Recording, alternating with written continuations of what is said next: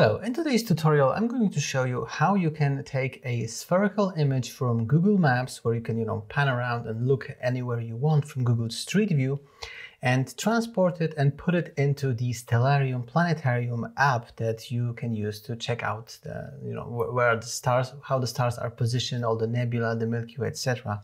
So you can integrate the ground from Google Maps, the actual ground from an actual location that you might want to go and shoot from, and you can see how the night sky is being positioned with regards to those ground objects, so you can really get an awesome plan for your nightscape compositions. Sure, you can do it to some extent using an app like PhotoPills or Planet on your mobile phone, but seeing it in Stellarium where you can position all the nebula, especially for like more zoomed in sort of deepscape pictures, is really something that cannot be beaten. So let's jump into the computer and let me show you how it can be done.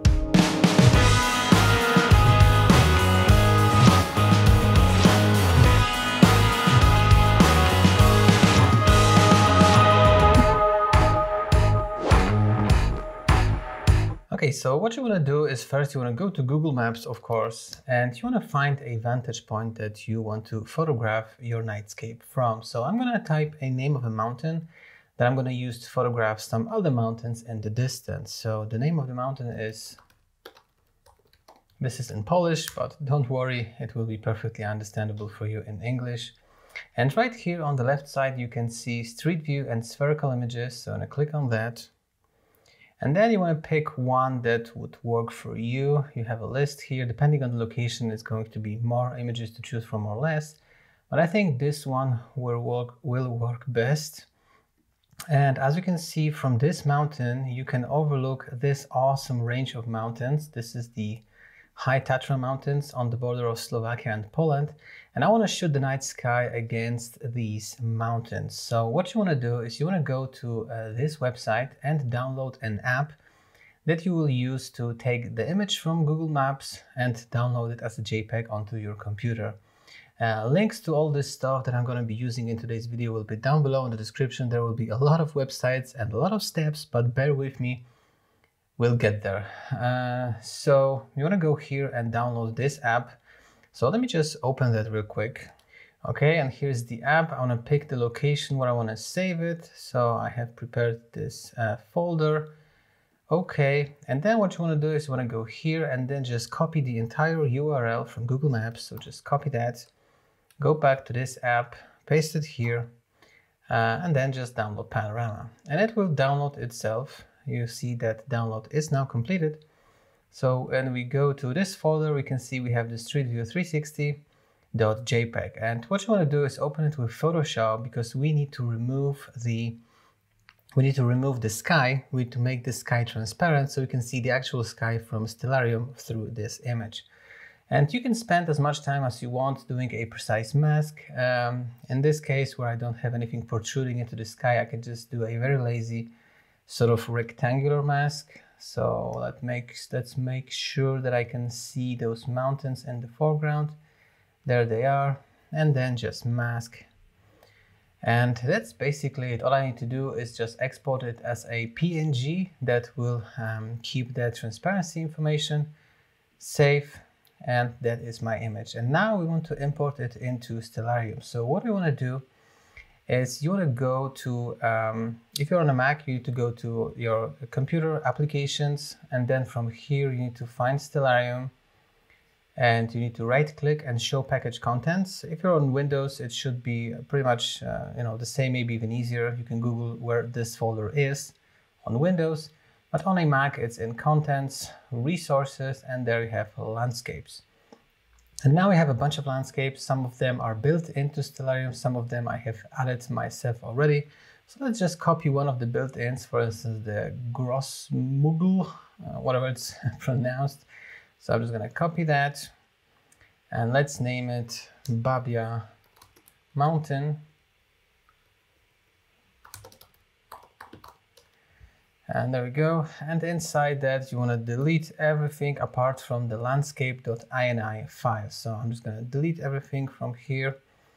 You want to move this PNG file that you have exported from Photoshop and move it here into this folder. you want to make note of the name of this file. I can just copy that and open this ini file in some kind of a text editor. And there we go, we have a bunch of information here, but most of that we can delete right away. So you want to delete pretty much everything from here. And you also want to delete all of this stuff. I'm going to put down below in the description of this video contents of the file that we will be creating in this video, so you can just copy and paste from the description and work from there if that's easier. But let me just change the name. So the name is Babia Mountain again. Author, let's say Google Maps, whoever the actual author was, doesn't matter. Description.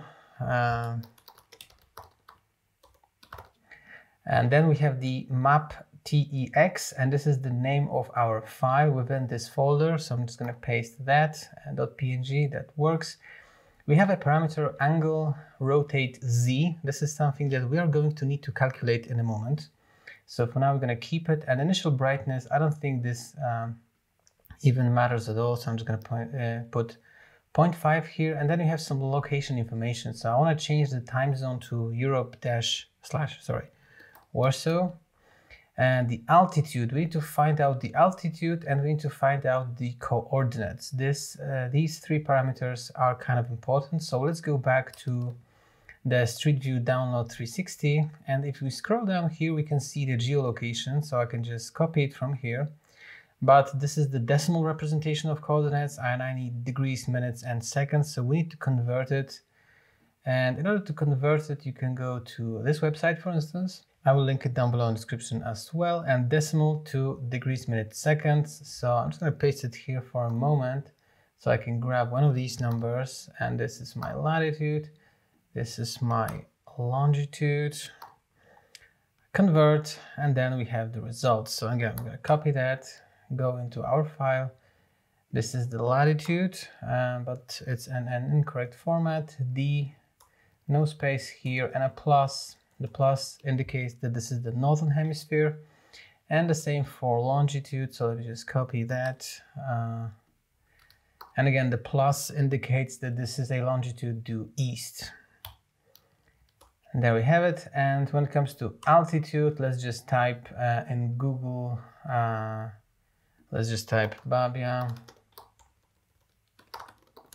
elevation, and this is 1,725 meters. So let's put that here. 1725. That's right. And now we need to calculate our angle rotate z. And this is basically how this panel, how this image should be positioned. What kind of an azimuth does it have? You know, where it faces north, where it faces south. This is kind of important, so it lines up with the actual sky. So this is not that easy to do. There are some information about this in the Street View Panorama Downloader app. As you can see, there's a north rotation 180 degrees. There is some information about that, but I don't think it's reliable. From what I found out, it's not reliable at all. So what I want to do is take a look at this image again. So let's go into Photoshop, and you can see that this mountain range is right here, let's say. And I also know that this mountain range, if I go back, this mountain range is here. This is the mountain range. So I can figure out what is the azimuth from this vantage point to this sort of known location in my frame, and take that as the sort of baseline to calculate this parameter in the ini file. So what I want to do is you want to go to this website. This is something that will let you do that. I'm going to type here again my vantage point. Okay, there it is. And you want to change it from point to distance. And then you want to point somewhere. This is the mountain range. And you can see that the direction is 135 degrees. And now we need to plug this into an equation. This is the Stellarium docs website, and right here you can see that in order to calculate this angle rotate z parameter, you need to plug it into this kind of a formula. So let me just open up console here to calculate this. You can calculate it in calculator on a piece of paper, wherever you want. I just find it easy to do it here. So 270 plus B, and B is the bearing you want to have the chosen object in degrees. So in our case, the bearing is 135, and then minus, and then in parentheses, I can write any expression here, a mathematical expression. This is pretty convenient. This is like a JavaScript console, but it doesn't matter. For what I'm trying to do here, 360 times, and then we have x divided by x, and the little x is the distance in pixels from the left side of the image to the object you want to align, and the capital X is the horizontal image size. So let's go back into Photoshop and let's calculate this. So I'm going to go to View, New Guide, Vertical, let's go 50%, and then I can move this guide to like the middle of this mountain range. So let me move this guide, and I can read that 4586 is my little x. 4588, or whatever. So 4588, and the big X is going to be the size of this image. So let's go to canvas size, and this is going to be this one, 8660. So let's copy that. Let's paste it here. And there we have it, 214. And 214 is going to be my angle rotate Z. So 214 here, save the file, close it. And now we are almost ready to fire up Stellarium. Let me just show you one thing in Photoshop that I forgot before. So let's go back into Photoshop. What you want to make sure is that this horizon line right here is in the middle of this panorama. So we can go to the crop tool and bring up the grid here. Let's hit enter to bring up the grid. You want to make sure that this line in the middle of the grid is aligning with the horizon. If it's not, then the horizon in Stellarium will not match with the horizon in this panel. And you can use the crop tool in order to crop out this image in a way that the horizon is in the middle, but make sure that you don't crop out any edges. So by doing that, you're going to be changing the aspect ratio. That's okay. Don't crop anything horizontally, because that way the panel will not cover 360 degrees of azimuth, which it has to. So that's something that you want to keep in mind. So at this point, let's discard this and let's fire up Stellarium. Okay, and it opens up like this. This is actually an image that I have taken from the ground. This is a drone shot panorama. And this is actually the mountains that we saw in the distance from the other vantage point that we were working with. This is another thing that you can do in Stellarium. You can actually put your own images into here, but you need to create a spherical photo. And about that, I can probably make a separate video if you want. Let me know down below in the comments if this is something that interests you. But for now, we are not going to focus on that. We are going to change the landscape. So go to the left side, go to this icon, landscape, and I want to pick this one that you have created. So this is the Babia Mountain. Okay, and there we have it. We can close that. And right now, as you can see, it is in the evening. So we can advance to a different time of day. So let's say, let's go to around midnight. Let's say this. And right here, you can see this is our landscape. We can actually make it a little bit brighter. We can go here and then in the landscape options, bring up the brightness. So let's go to 0.5, let's say. And then you can clearly see this is the mountain range that I want to compose my image with. And this is the night sky. I can actually turn off the atmosphere to make the night sky a little bit brighter. I just hit the A button on the keyboard to do that.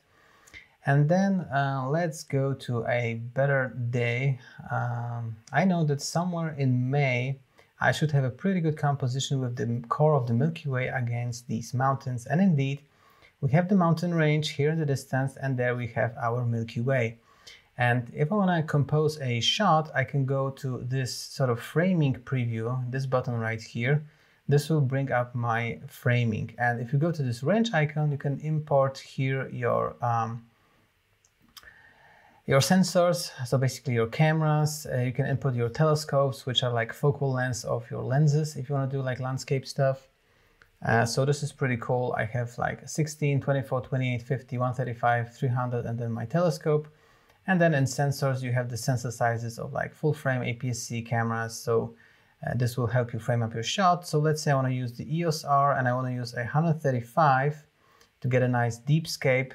And as you can see, if we go a little bit earlier, I can get a nice shot with the mountains here and the Lagoon Nebula for a pretty cool deepscape shot. If I go a little bit earlier in that day, also you can see that the row of Yuki is going to position itself nicely with regards to these mountains as well. So let's go back a little bit. And then you can see we have the row of Yuki here in my frame in the 135, and then I have the mountains on this side. It's probably better to shoot it in vertical. There you go, nice composition. You have the mountains here and row of Yuki here, and you can use that tool to really frame it up.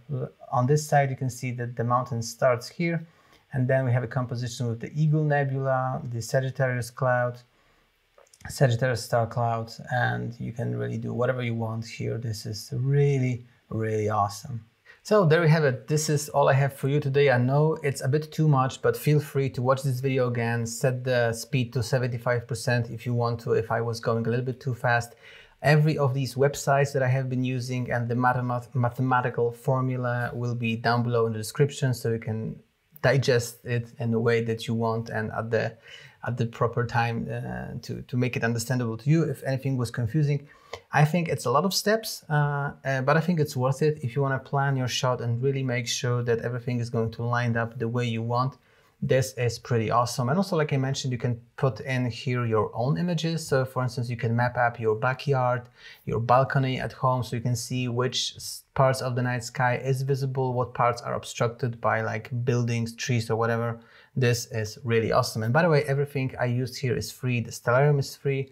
The app to download 360 images from Google Maps is also free. And all of those websites that I use to calculate all the angles and stuff are also, of course, free. So feel free to make use of that. Okay, hopefully you liked this video. If you did, please make sure to leave it a like down below. I would really appreciate it as always. And consider subscribing to my channel for future videos like this. Hopefully have some clear skies in the near future, and see you in one of my next videos. Bye-bye.